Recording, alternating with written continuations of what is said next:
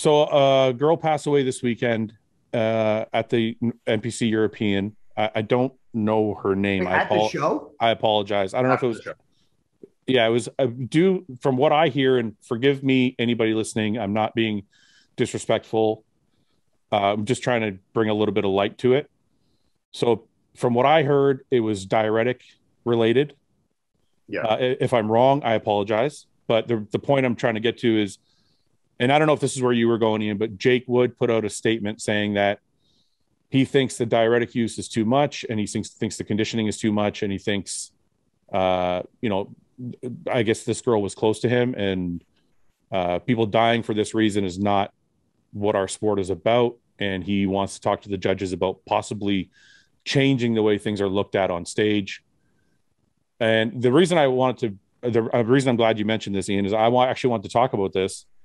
Is there a way to change that? Because the whole premise of our sport is to look the best you can look as far as conditioning, as bone dry as you can be, and as big as you can be, and as all that. So how do we go to the judges and say, let's mark? I think this won't get farther than this, because I think any judge that is deep enough into bodybuilding is going to know that diuretics don't make a bodybuilder, you know, and that, you know, that there is people, and I mean, prime example, I mean, like I know tons of guys like the Josh Wades or the Romans or me or guys like this that can get skinless by working for it and not. I never use diuretics. Exactly. I mean, you know, I'd be hard pressed to find many guys that were much harder and drier than I was this past weekend. And I used almost zero diuretics for that. And same with Tampa the week before. You know, I could count how many tabs of total Diazide I've used on one finger in the last 5 shows, you know, one tab of Diazide, if you add them all up together. You know? Yeah.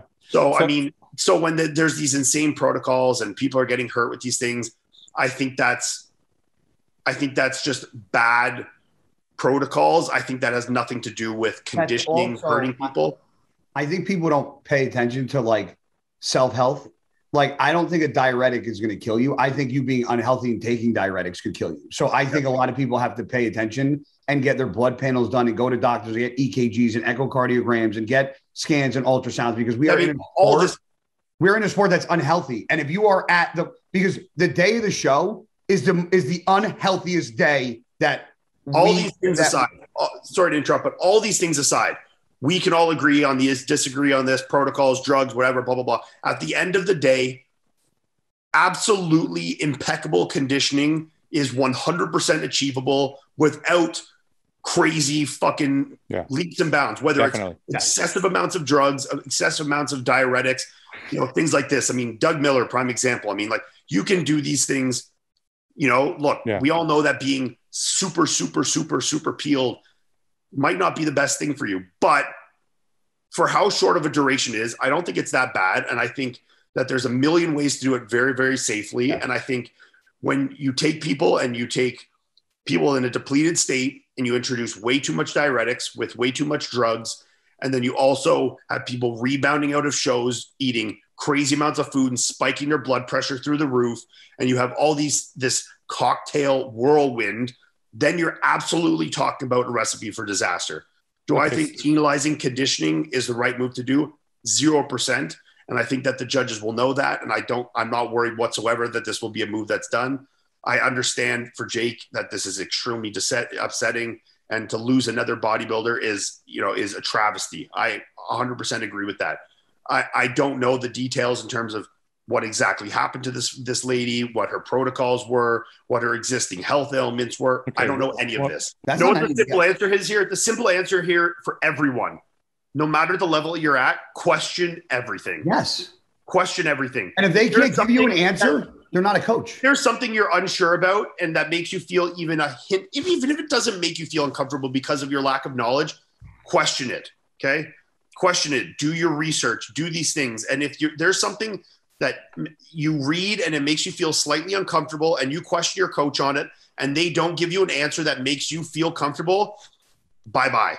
The end. That's it. Yeah. And this is where, look, you don't need to have a ton of knowledge. You don't need to have any knowledge. You just need to be able to take ownership for your own health and take responsibility for these things and question the things that could be potentially harmful. And in this world, when you're talking about drugs, assume everything is harmful. everything you put into your body can be potentially harmful, and question it. And if you don't feel comfortable with the answer you're given, don't do it. Don't do it. It's not worth doing something that could potentially be fatal to look 1% better on stage. I can absolutely fucking guarantee you that. Phil Heath told me in 2013 when I was doing a show in North Carolina, I called him about a question I had.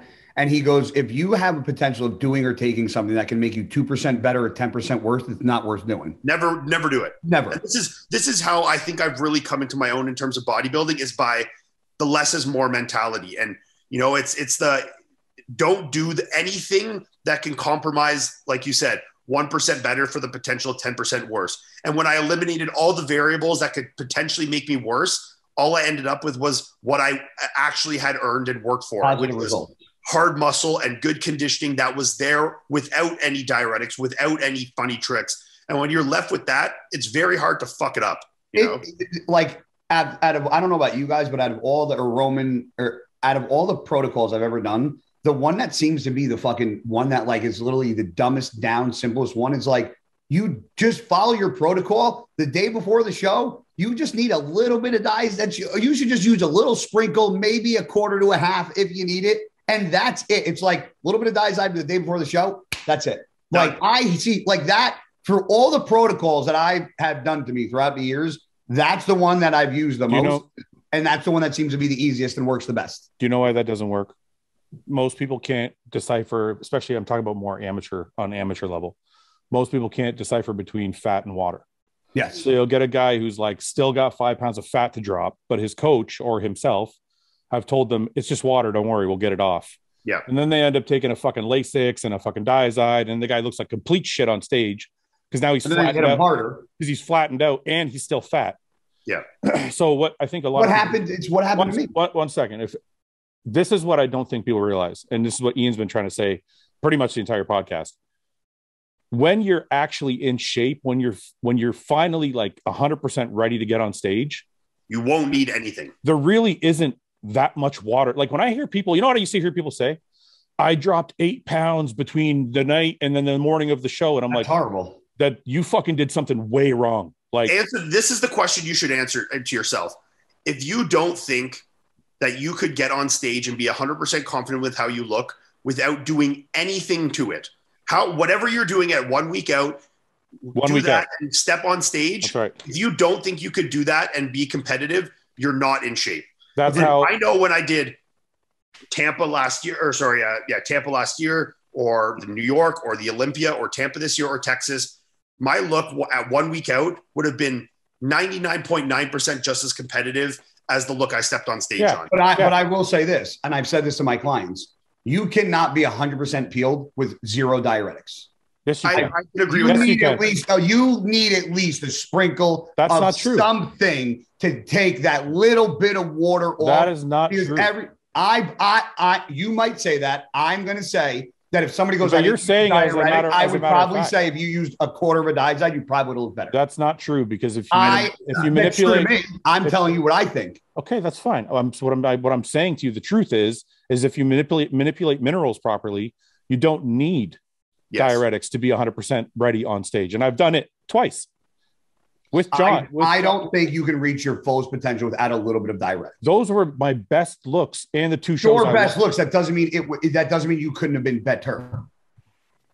Well, you could. I mean, that's a ridiculous statement. Anybody can be better. Don't think you can be as a bodybuilder. I don't think you can be your all-time hardest with zero diuretics. That is I'll tell you. You're entitled to everybody. You're entitled to your opinion, but I don't want. And I barely take any. I'm like Ian. I take barely anything. Guy, you're entitled to your opinion, but I don't want to put that out in public because I don't think it's true for everybody.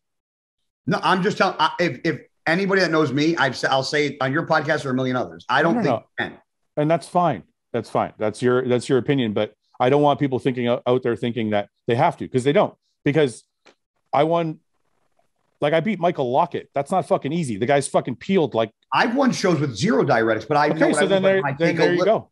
But I know what but that doesn't mean that was my best look, and I looked my best. Well, I don't know if I agree with that, but regardless, the point I was trying to make before this is what Ian is saying is 1 week out, obviously there's probably maybe a lack of fullness. Maybe you need to carb load a little bit. But I'm talking about body fat and conditioning. One week out, you should be able to look and see all the fucking pretty much the same detail you're going to see on stage, if not a % or 2 off. Yes. So these people that are taking like mass amount, it's weird too. And I see people doing like diuretic plans that are fucking a week out, or they're starting like aldactone for a week. Yeah, I'm like, why are you fucking doing that? And high amounts of aldactone. Yeah. I've done aldactone 3 or 4 days out, but like 12.5. I see guys are doing like 50, 75, 100 for 5. Roman, you're peeled all the time. Do you fucking take any diuretics for a show? Take a little something like a half or a quarter Diazide or something? What I've done was a quarter of Lasix. Yeah. That was when I was here's the difference.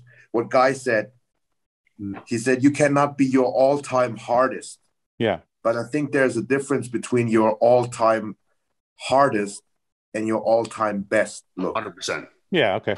That's a good distinction. Because I have looked super fucking shredded when I won my pro card, like to the point where people were saying, this is actually disgusting.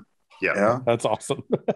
And then, but I think I looked better, for example, at the last show that I did with Iain in 2018, where I've taken no diuretics and I was a little fuller, but also a little softer. So that was Jay Cutler's a prime example of this. Yeah. Okay. That was a better look. Yeah. But I wasn't as hard as I was when I won my pro card. You know what? That's a good way to distinguish it. Okay, so I'll give this to you, Guy. You definitely, like he said, I think you get drier, but doesn't mean you're going to be better. Because like so those 2 shows I did with more than 2, but the shows I did with John, we didn't use diuretics, and maybe I was a little more shredded when I worked with Chad, but I was better when I work with John and we didn't use diuretics. But do you think if you actually found the correct balance between them both, you could have actually, obviously you got it to 100% for your physique to win a show. But I'm saying, do you think if you actually found that perfect balance between being full and just the time, whatever diuretic you use, like he said, he used Lasix. I never used it.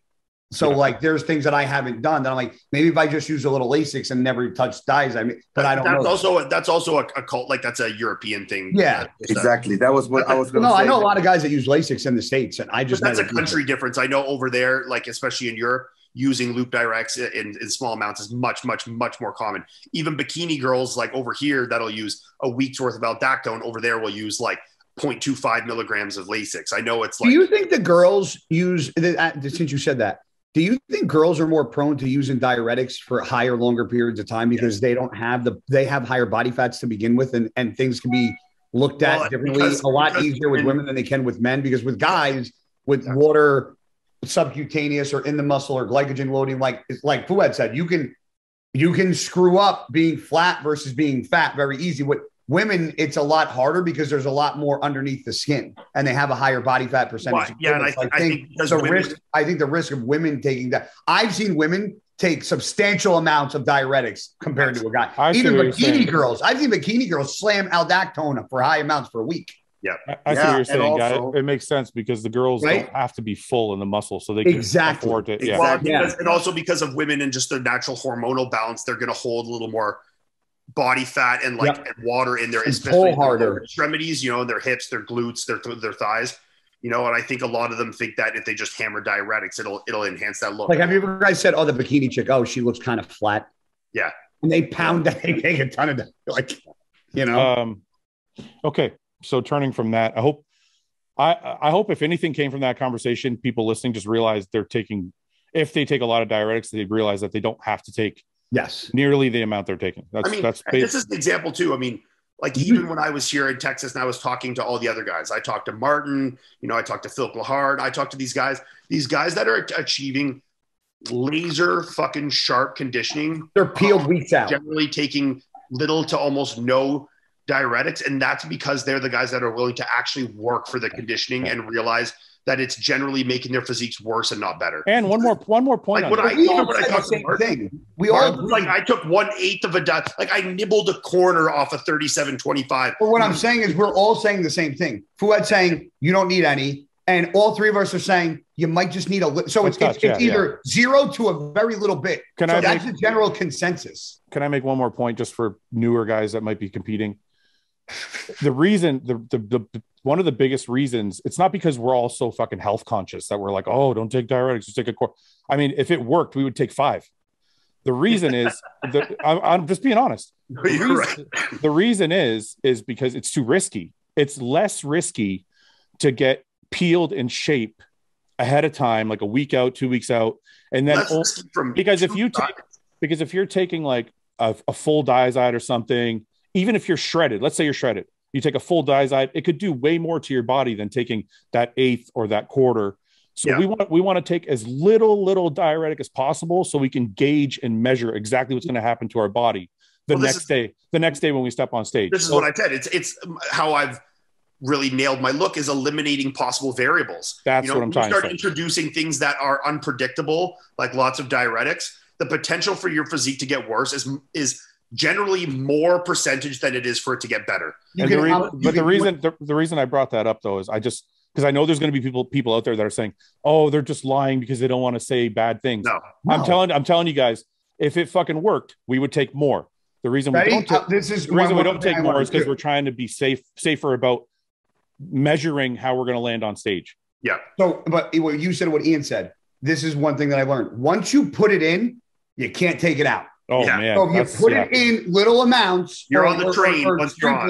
You can gauge it. But if you take a half or a whole diazide and things start to go down a rabbit hole, you can't take the diazide out because once you swallowed it. So I tell people, start with a little, and just if you need to, you might just need an 1/8, and that's it. Yep. Anybody who can take a half, because the general consensus, everybody takes a half a diazide. And this is all very manageable by just being in shape. Yeah. Just get in shape. Just get so lean that your glutes are fucking striated, your hamstrings are cut up to your glutes, and that everything is detailed without anything. If you can't post a progress shot from the back 2 weeks out with peeled glutes and feel good about it, then there's something not right. Yes. Hey guys, thanks for watching. Please subscribe, share with your friends, and like the video. And if you get a chance, check out the description for all the different links to all the different places you can find Hostile and myself. And lastly, check out hostile.com for our new line of supplements and all of our apparel and gear. Thanks again for watching.